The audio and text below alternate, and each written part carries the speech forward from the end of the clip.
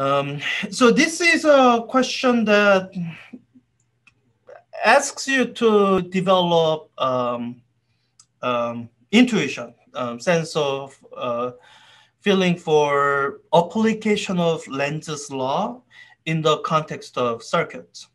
So, so,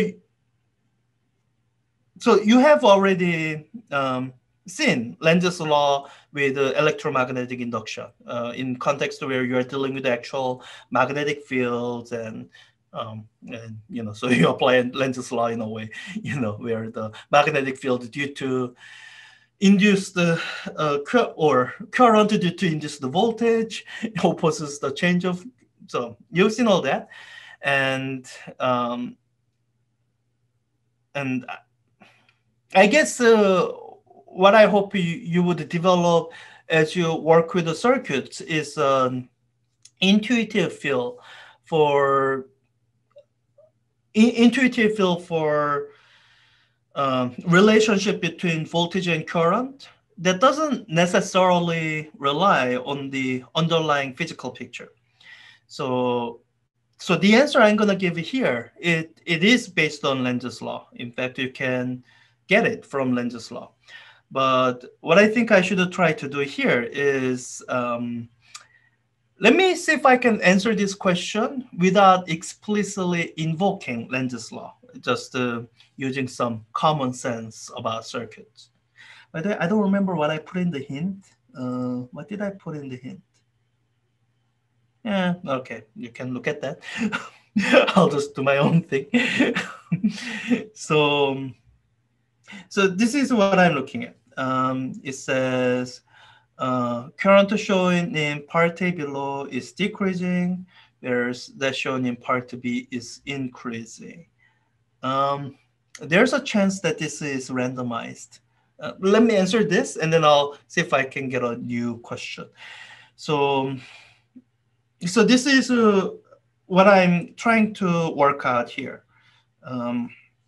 So what I'm trying to work out here is I'm imagining that this whole thing is connected to some kind of outside circuit. And I'm trying to imagine what would be driving this current. So so I have two choices here. I could have a battery that's hooked up this way. And if this were a resistor, then this would be the obvious choice. That's the choice that drives the current this way. But with the inductors, the rules are different, because with the inductors, the rule is that the change of voltage is connected to rate of change of current. So if this current is constant current that's not changing at all, then you could actually have this instead of a battery. You could simply have a straight wire, and if all this is superconducting wire, there's no voltage source anywhere, that would be perfectly fine with a constant current. So I'm looking at where it says, okay, the current shown in part A below is decreasing. Okay, that's, I think, useful for me to think through.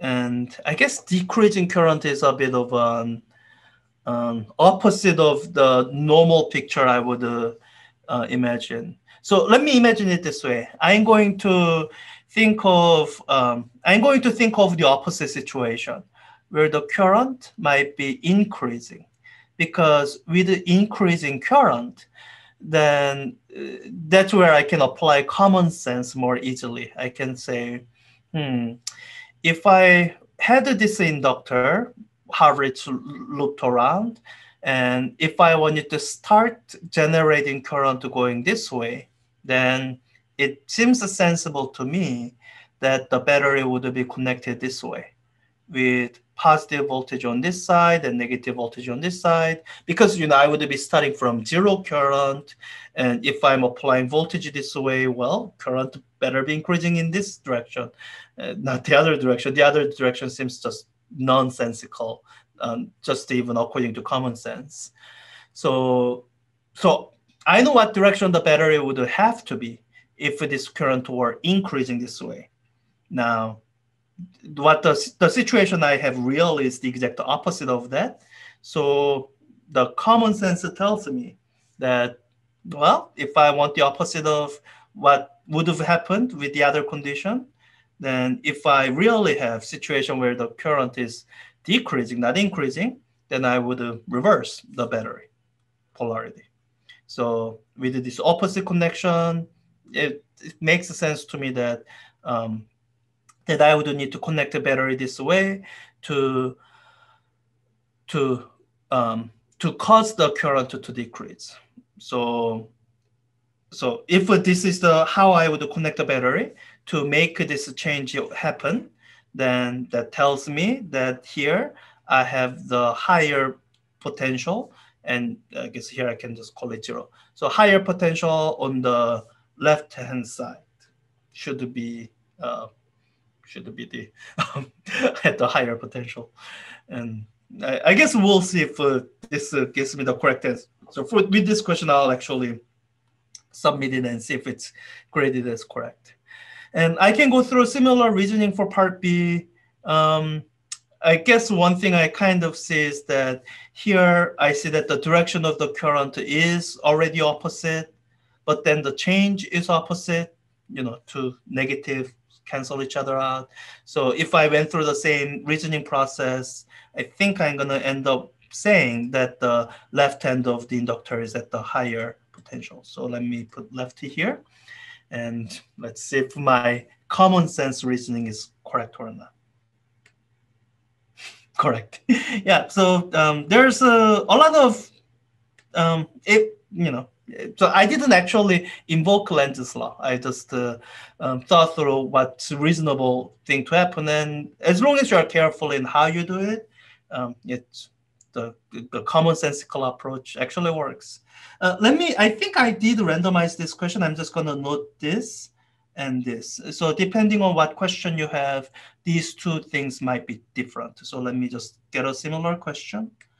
And yeah, these are randomized. And I'm pretty sure if I, let me just do enough times to get, one of those things might say that it's a constant. Let me just, I just want to, wait, this should be left.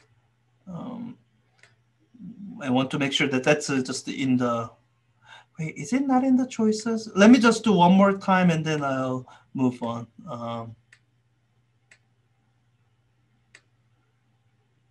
I guess must not be in the choices where it's constant.